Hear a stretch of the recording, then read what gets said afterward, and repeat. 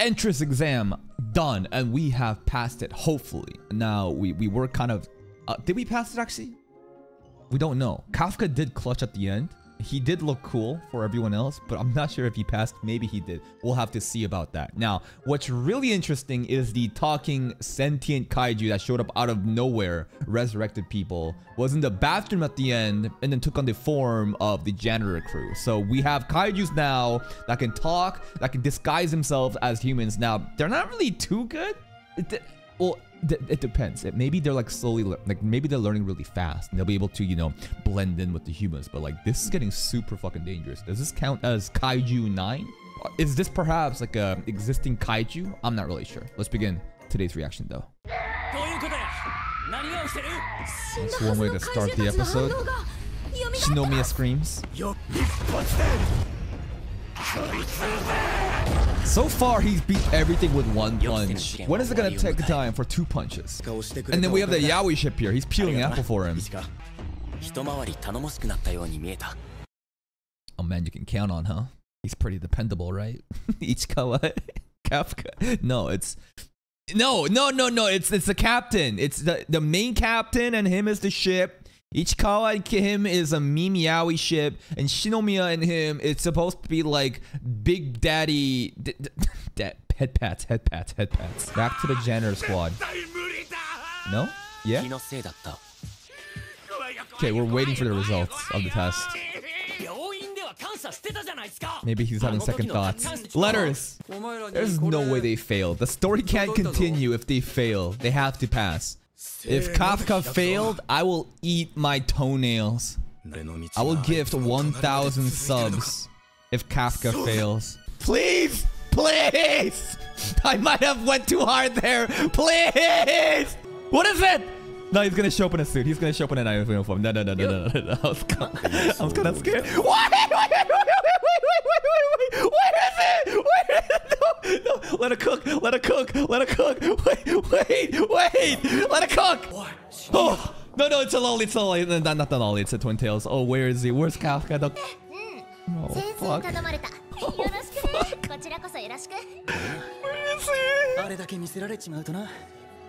he? These two? Wait, no, there's also another dude, right? I think it's this guy in front. No, there's another guy that was like #1 prospect. Maybe it was that guy. Holy shit. I'll aim for #1. Nah, you can aim for #2. Because like this guy is basically saying he's already given up on the race to #1 because Shinomiya exists, right? She's too fucking OP. But the blondie here is like, nah, I still got it. Is he talking big? Is he gonna be legit? I hope that he is. It'd be nice to have other supporting characters that's actually super hype. Ichikawa. Where's the old dude? Where's the old son dude? Furuhashi Iharu. That's a fun name to say. Furuhashi. First name basis already? That's lewd? Yeah, where is Osan? What do you mean? No, I still haven't lost it. It's not confirmed. He's gonna show up. There's no shot Kafka doesn't make it into the force. No shot. The woman that everyone has their sights on.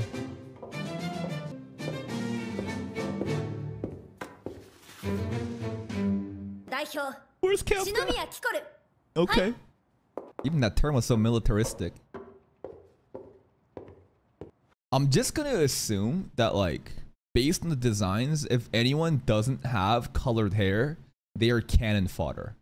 Like, all these people here, cannon fodder. Blue hair guy in the back, probably kind of important.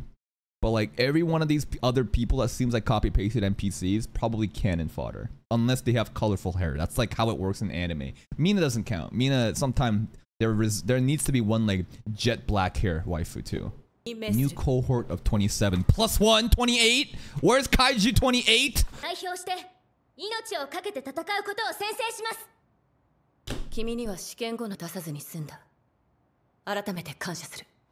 But no, because it's Kafka that did it.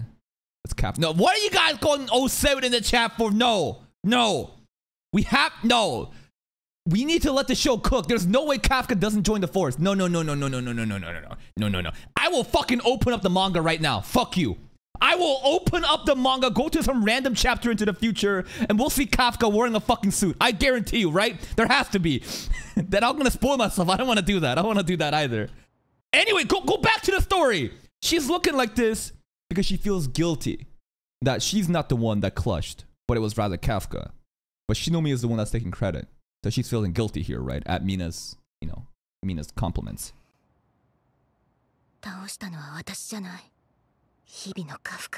Where the fuck is he?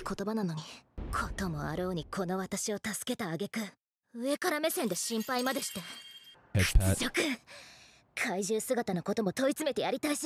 Yeah, me too. Oh! I was kind of worried. I was pretty fucking worried, but the hero shows up late. The hero always shows up late. God damn. What the fuck was he doing? Look at the bluster though. Look at the bluster Shinomiya though. Mina sees Kafka, of course. But no. Maybe the vice captain like vouches. Maybe Mina vouches. He failed, but then the captain, the vice captain is probably like, nah. Let's give him a special recommendation. He scored the lowest on everything. There we go, vice captain. But he's funny. Wait. What did Kafka do well? Kafka and Ichikawa, they were like providing like strategies, like the weak spots, more knowledge, team support, utility. And they're funny, so that's why comic relief. Comic relief. He is kind of comic. Yeah. And he's funny too. Comic relief. Oh, we get to go to vice captain's platoon. Nice. There's cadet to full officer. Look at that cat. This cat smile. One of the cool things right here is how all the top people in the room kind of respect Kafka, right? Shinomiya, of course, respects. He respects. So, like, everyone here is an actual officer? Is that true? But, like, he's the only cadet? How does that work? How does that work? So everyone here is a full officer. And he's the only one that's like junior Winnie Hut Jr. fucking cadet. That's a little bit embarrassing. Mina still says nothing to him. Shokun, まずはこの防衛くれたことを嬉しく思う。感謝する。近年の平均を大きく上回る。9.8. Yeah, Shokun is the way to military way to kind of announce my people. でも、だからこそ。Kafka specifically. That's why she's the fucking best. She's literally saying like, I will carry you. Put your faith in me. I will be at the front and lead you to paradise. Actually confirm the strongest, right? Are you? You're supposed to think this in your head. Everyone heard that? Everyone heard that? What's Mina gonna say? You can't say that shit out loud!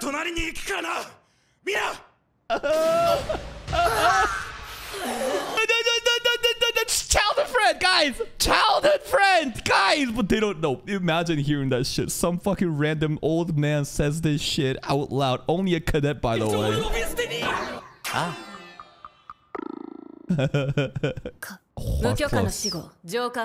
Disrespected! Only if you sit on me, then I will do those 100 push-ups. Shinomiya looks a little bit disgusted right now. Comic relief. Comic relief. Was that a smile? That's a smile. The tiniest of them all. But she actually acknowledged Kafka for once. And before she said it, she was always like, Kaf, and then she had to stop. And then she had to say Hibino Kafka to be all professional, right? She acknowledged Kafka finally here. Even he realized it. Yeah, even he realized it. He's actually doing push-ups, dude. Everyone's watching him.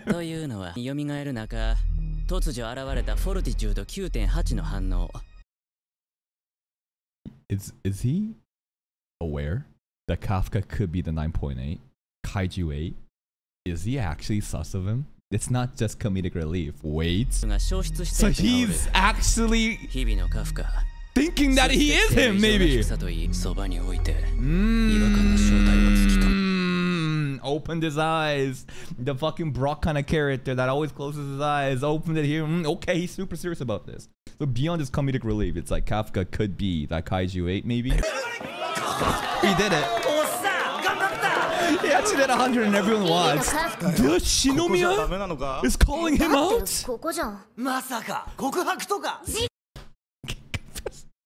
Fucking 16-year-old fucking confessing to a 30-year-old. What are you fucking... For a love letter, confessing or a fight? What do you mean? Bonnies. Ah, the secret. We gotta tell him. The fucking bug just like deep-throated us for no reason.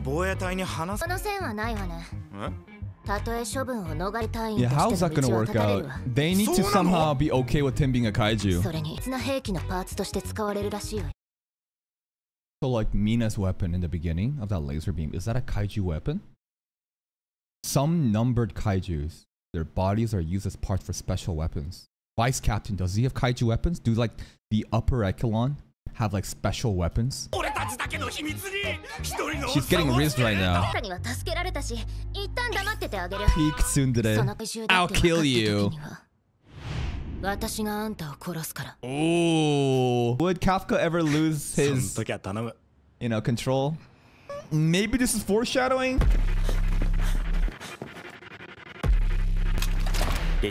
Training simulation. Yeah, squeeze that shit.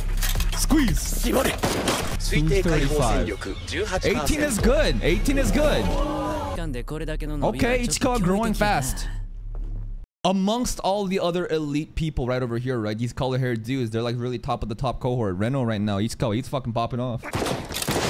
Squeeze! Squeeze!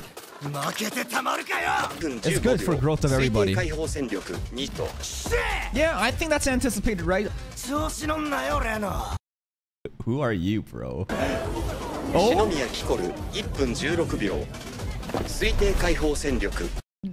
Everyone is on the ground. This is a fundamental difference between Shinomiya Kakuru and everyone else. Everyone is just running on the ground. She is airborne. Every time, because like she can she's literally Spider-Man. Like fucking Attack on Titan's fucking ODM gear, just like she's fucking just swinging around, just running on fucking walls. 55? That's true. That's true. Both scores combined doesn't even come close to her.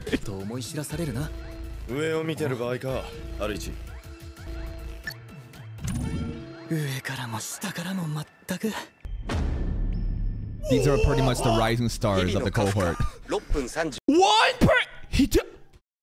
Listen. This is 100x growth. Do you understand the significance of 1% here? We're not thinking about the actual number displayed, but what it was before and what it is now. 0.01% to 1% is 100x growth.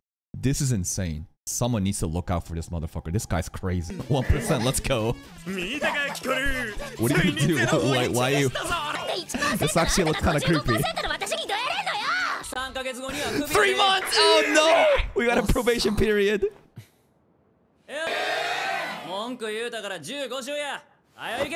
Fucking play basketball. You have a hard coach. They tell you to do these, you know, fucking, you know, lines. Fucking like a beep test or like a runs. And you tell them, oh man. And then you're like, oh yeah? One motherfucker speaks out. All right. 2 times that shit. Anyone else want to complain? 3 times that shit. Yes, we got a good group. They're all pushing each other. What is this bathhouse mural? It's like ancient, you know, Japan, but fighting kaiju back in the day.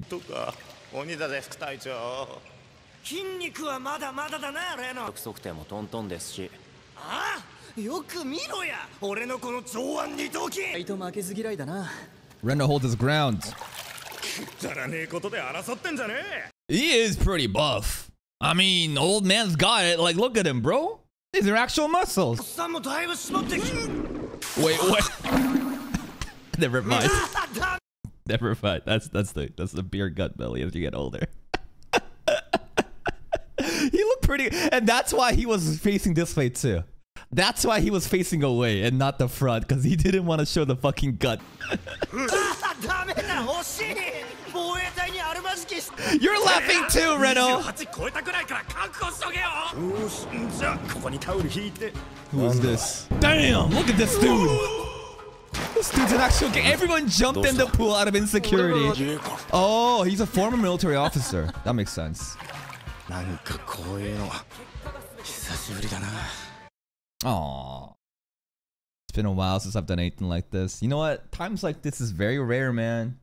It's a magical moment that doesn't happen much often in life. Sometimes it happens in school, summer camps, different clubs, stuff like that. When you're gathered around like a new cohort of people achieving the same goals and you're just kind of like having fun in the beginning.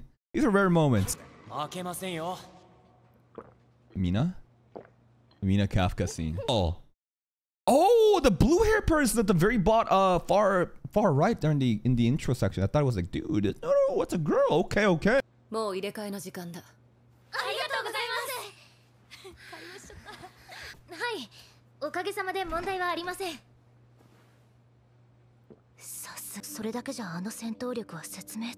Why is she like? What is her suit output? What is she? Probably like fucking like 99 or something. 100, 200. We gonna touch each other's muscles? Dude, that white tiger is so sick. Remember her cat died a long time ago, so she got a new cat.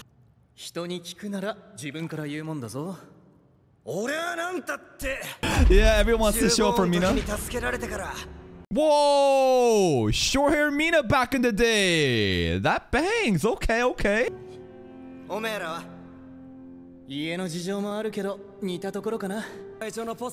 It's just fucking Mina Sims, bro. But that's how important she is. Generation superhero.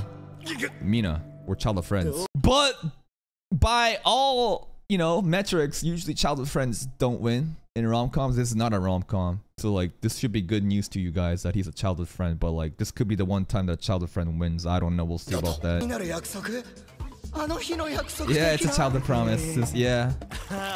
They're all so jealous, dude. Bunch of Mina Sims. Everyone, they're just getting more data points on Mina.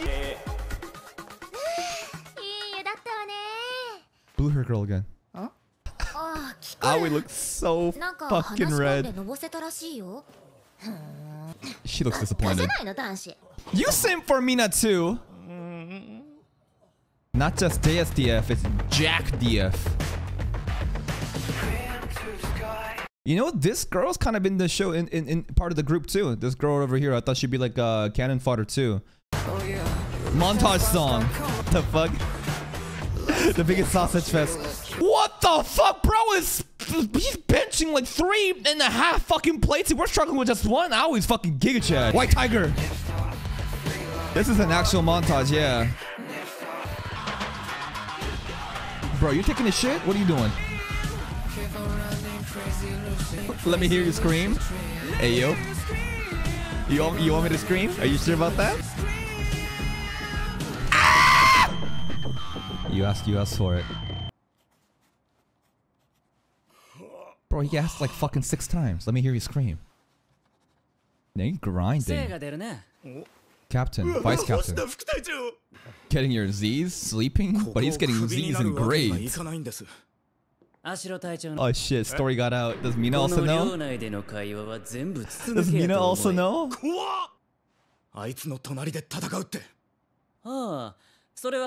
Maybe, I guess because he does stand beside her. That's true. Oh. What a nice guy. 9.8. Never mind. I thought he might be like, are you Kaiju 8 or something?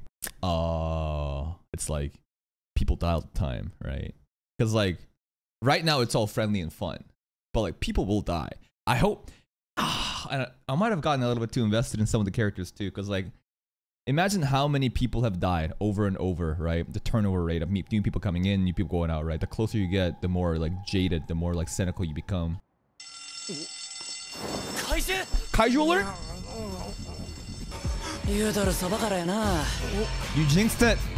No, not Levi Squad. Everyone died in Levi Squad except Levi. And that's the episode. I might have made I might have promised something I couldn't keep immediately, but hey, he kind of did, you know, join the team even though he didn't technically pass or something. We forget about that. I never said that. Okay, what was the point of today's episode? Today's episode was basically getting the acceptance into the team, even though we were a cadet that's not even a full officer. More training, seeing the other members to see, you know, who our closest, you know, cohort members are going to be. But again, just like how, you know, Hoshina senpai said at the end, like, how many of these people are going to be dying in the next couple episodes? Am I getting too, like, attached to these characters already? I just assumed that just because they had colored hair that they might survive, and hopefully that is the case. Hopefully some of the other no-name, you know, black-haired NPC types are just going to be ones that's going to be dying. But if one of these characters actually did die, like, would it be an impactful moment? I don't know. Maybe. Kind of sucks that we have to think about options like that, but that's probably gonna happen. Now, Hoshina did invite Kafka to his platoon, not just because he thinks that he's a comedic relief, but like, he thinks that he could be the run behind the 42.9.8. He thinks that he could be Kaiju 8. This is gonna be very interesting. We are on a tight leash, and we need to perform.